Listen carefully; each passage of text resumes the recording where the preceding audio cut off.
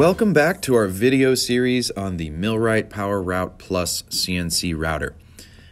In this video, we'll see how to control the router using Universal G-code sender, how to set up your stock for cutting, how to home the machine, and I'll run you through a sort of pre-flight checklist before you fire it up and start running your parts. First, we need to turn on the router. To do this, simply disengage the e-stop button on the front of the router and you will hear the fans turn on. We've got to fire up the laptop, open up UGS from the desktop, and plug in the USB cable from the router. If you click the little plug, the machine will connect and our machine controls will become available. To move the machine around, you're going to need to use the jog controller. These buttons will let you move the machine around to your desired location. Before we move the machine, we always need to do a visual check to ensure that it's free to move in the direction that we want to go. We never want to run our router or tool into an obstacle or run it past the extents of the X, Y, or Z axis of travel. So take a look first and be sure that you're not going to hit anything. The X direction moves the machine side to side, with X plus moving to the right and X minus moving to the left. The Y axis moves front to back, so Y plus moves away from us and Y minus moves towards us. The Z axis moves the router up and down, with Z plus moving up and Z minus moving down. On the jog controller, you've got to set your units, which for us will normally be inches. We also want to take a look at the step sizes. This is how far the machine will travel each time we press a jog button. So we can set one step distance for the X and Y directions and a different step size for Z. When you press a jog button once, the machine will move the desired step size, and realize that if you change your mind and don't want to travel that far, even if you press the opposite button to go back in the other direction, it's going to complete its travel move before turning around and going the other way. So it's a good idea to keep these step sizes small so you don't accidentally travel too far. The best way to zoom around with this machine is to set a rather small step size, say 1 inch for the X and Y and 0.1 inch for the Z, and then jog the machine by holding the button. This way the machine will continue to jog until we let go of the button, and then it will stop right where it is instead of continuing to travel. When you're close to the area you're moving to and you want to be more precise with your movements, you can change the step size to something smaller, like maybe 0.1 inch in the X and Y direction and 0.01 inch in the Z to nudge your way to the exact position that you need. Before you begin setting up stock for your job, you might need to get the router out of the way, and the easiest way to do this is to home the router by clicking Home Machine from the Common Actions tab in UGS.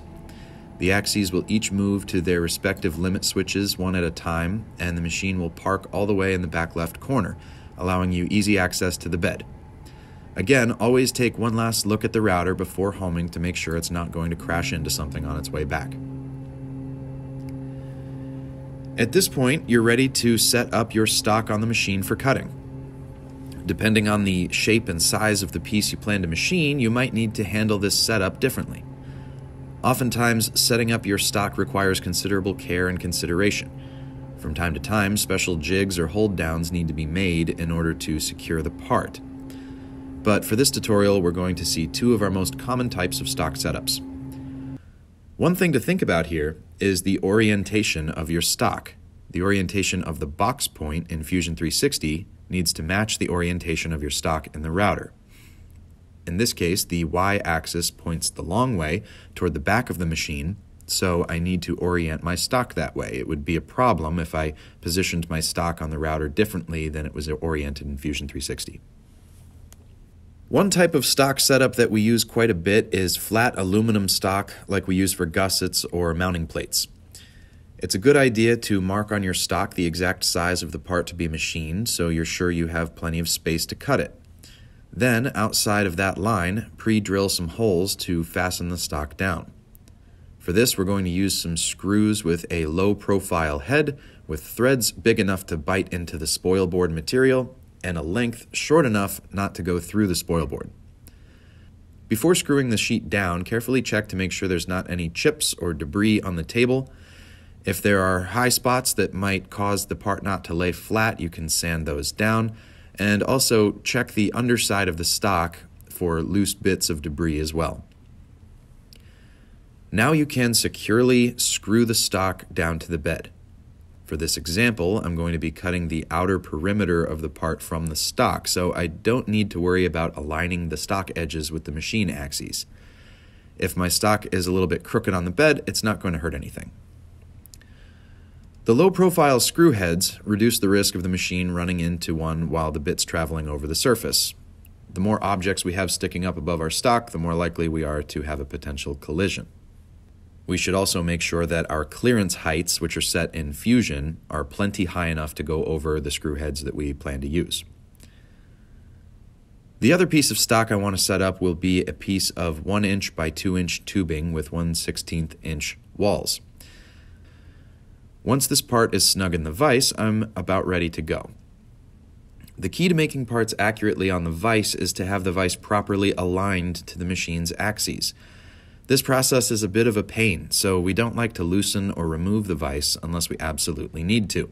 If you think you need to take the vise off, ask a manufacturing mentor first, and don't try to reinstall it on the bed without help.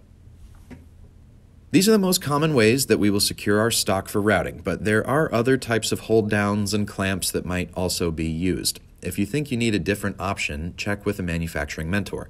For now, these pieces of stock are just about ready to go, but first, back to the computer. Another area you should know how to use in UGS is the controller state window, or the DRO, the digital readout, which tells us the router's precise position in the work area and allows us to zero our coordinates in a given position in order to start cutting a part. First, understand that the machine has two different home positions. Machine home is the X, Y, Z coordinate that the machine is in when you first start it up. If the machine was homed using the home button before shutting down, then this machine home position should be in the back left corner of the machine. If it wasn't homed, then this coordinate could be somewhere else in the space. The location of the machine home coordinate is seen in the DRO as the smaller numbers on the bottom next to X, Y, and Z. These numbers are set when the machine powers on from whatever position it's in, so that's why it's nice to click the home button and send the machine to its home corner before powering down. More important for us is the job home position.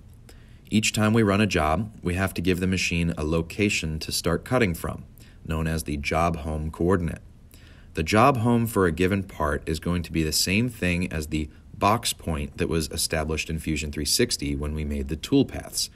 It's not the same on every job. Sometimes we set this point to the top of the stock in the center. Sometimes we set it to the front left corner on the top of the stock. Sometimes we set it to the bottom of the stock. The point is, you've got to know where the box point was set in Fusion 360 in order to correctly set your job home for a part. If you set the wrong job home, the machine might think it's starting a cut from the center of a part when it's actually starting it from the front left corner. This could definitely ruin the stock, or it could cause a collision and damage the bit or machine. So we absolutely must verify that we're homing to the correct spot on the stock before we begin. As a double check, when the G-code file is loaded up in UGS, we can see the location of the box point represented by the red, blue, and green axes. In this file, the home position is on the top of the stock in the front left corner, which we can see here in UGS. But on this file, the home position is on the top of the stock in the center, which we can also see here in UGS. This needs to be one item that you check and verify before running your job. So to set your job home, jog the machine to the desired location. Remember to set your step distance to something precise when you get close and position the center of your tool over the box point. First, get the X and Y axes in position, then in the DRO, click the X0 and Y0 buttons to set these coordinates as your job 0. Next, with the step size set to 0.01 inch, jog the Z axis down toward your part one click at a time.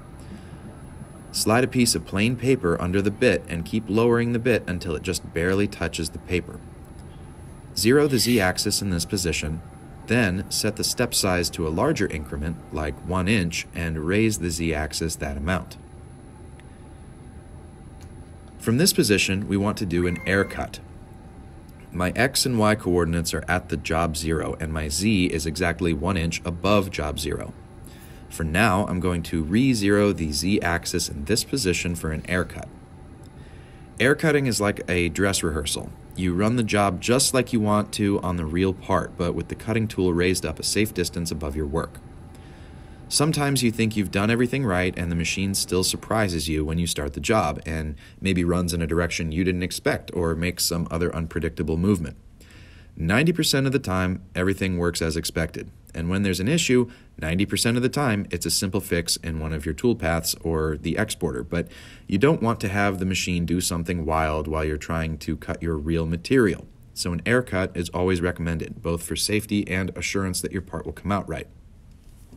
So to load the G-code file you want in UGS, click the Open folder icon and make your way to the Team 20 NC code folder in the student shared drive. Find the file you want from the list and open it in UGS. Give this file an inspection in the visualizer and make sure that the work home position is where you think it should be and matches where you set your job home on the router. Double check the yellow lines showing your clearance heights as well as the depth of the cut below the part surface.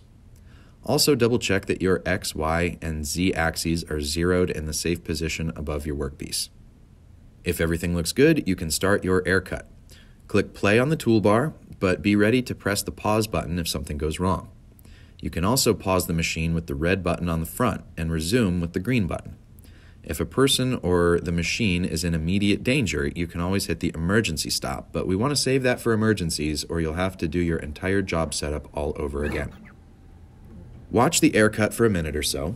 Verify that the machine is traveling where it should and that the feed rate is what it should be, and that it's executing all of its travel moves as we expect.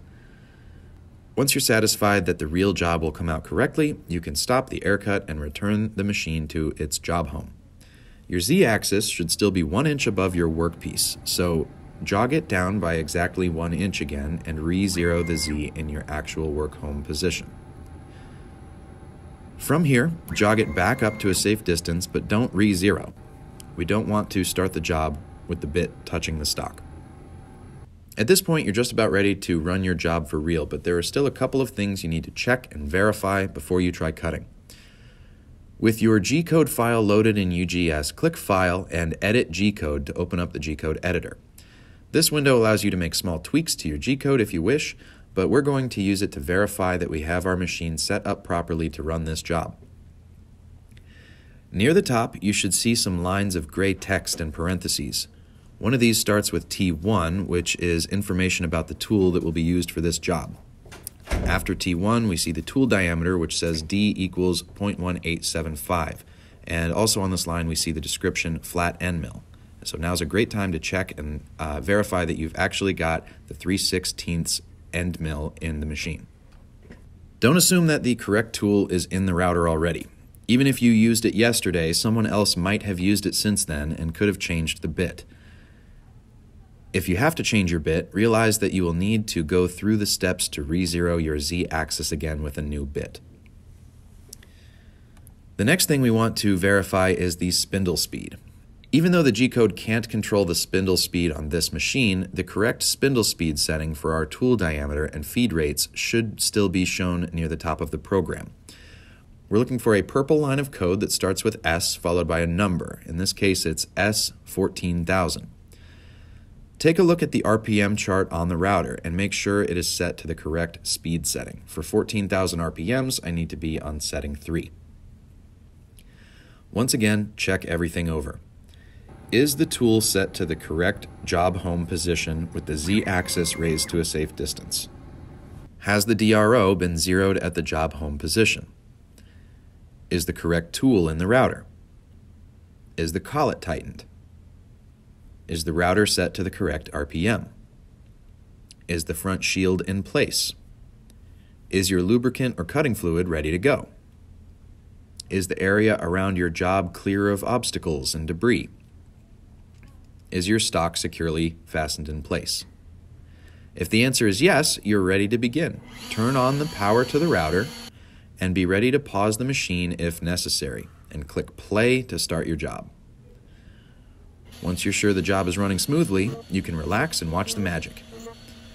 When cutting aluminum, be sure to give a little shot of WD-40 or cutting fluid now and then to prevent overheating and aluminum clogging.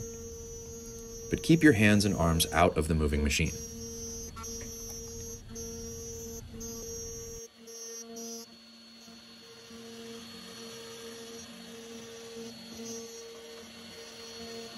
Now that this example's done, I can change my machine over for the next job.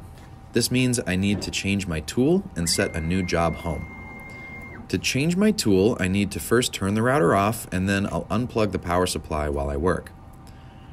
Rotate the spindle by hand and press the black spindle lock button until it presses in.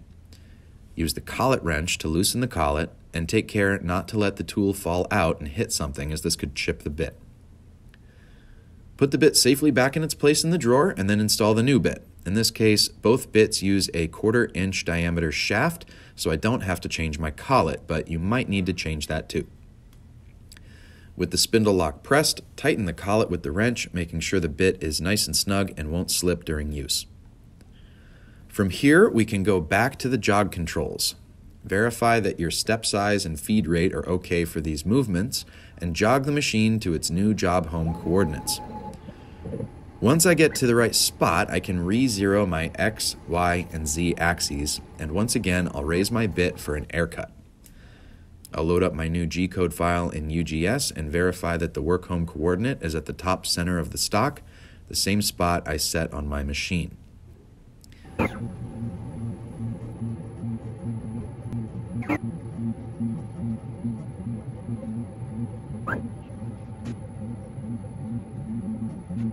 The air cut looks good, so now I'll drop my Z back down to the actual job home. Re-zero the Z axis in this position and then raise it to a safe starting height. Before I start the job, quick recap. My tool is set to the correct job home position for this part and is raised to a safe Z height. The DRO has been zeroed in the correct job home position. The correct tool is in the router. The collet is tightened. The router is set to the correct RPM for the job. The front shield is in place. I have my cutting fluid ready to go. The area around my job is free from debris. My stock is securely fastened in place. This job is ready to run. Stay close by while the job runs so you can keep an eye on the machine. If something bad happens, like the machine crashes, the stock comes loose, or the bit breaks, stop the job right away and move the machine to a safe position. If you notice a potential hazard, like a piece of material gets into your cutting path, you can always pause the job, safely remove the obstacle, and then resume. When the job is finished, turn the router off and send the machine to the machine home position in the back left corner so you have plenty of space to remove your stock and clean up. And the next user can fire up the machine in its home position. Use the vacuum to clean up the work area, and be careful when removing your stock because the edges could be sharp. When you're finished with the router, you can power it down by pressing the E-stop on the front. Now you know how to jog the Power Route Plus with Universal G-code sender, how to home the machine, how to set up your stock for machining, set up job home coordinates, run an air cut and a job, change the router over to a new tool setup, and clean up after the work is done. Refer back to this video if you need to see something again, and always feel free to ask a manufacturing mentor for help when you have questions. Thanks for watching.